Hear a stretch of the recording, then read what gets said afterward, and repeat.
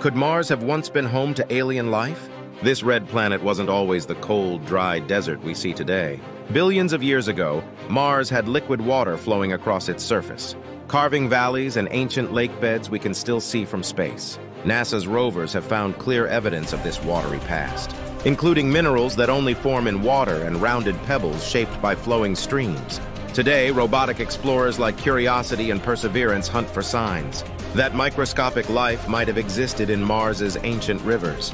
They're drilling rocks, analyzing soil, and collecting samples for future Earth missions. Scientists are excited about finding organic molecules, life's building blocks, in several Martian locations. Mars even has seasonal methane releases that could indicate active geology or possibly life.